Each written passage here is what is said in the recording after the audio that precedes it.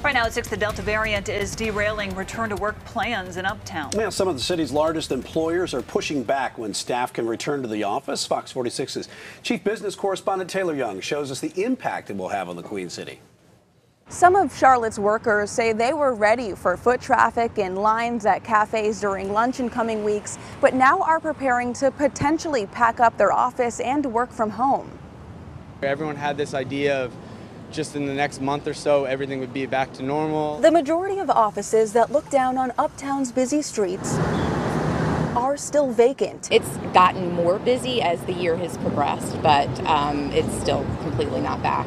Wells Fargo originally planned to bring employees back into its corporate offices September 7th. The bank says it now plans to begin the first phase of its return to work schedule in early October. Truist Bank is also pushing the return date for the majority of its staff from October to November.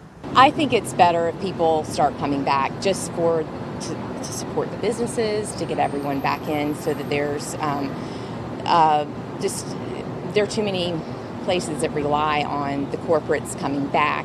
Last month, Bank of America said the majority of its staff would return to Uptown shortly after Labor Day, and staff would be given a 30-day notice. An employee with the bank tells Fox 46 they have not yet received any notice. I definitely think that it's kind of needed, at least kind of for like a little bit right now, just because, I mean, from what I've heard, the numbers are getting worse. Some people's conditions are getting worse. Nick Elia just landed his first job in Charlotte's Uptown and fears he could be returning home any day now. It just seems like within the past 2 weeks, we're doing a complete 180.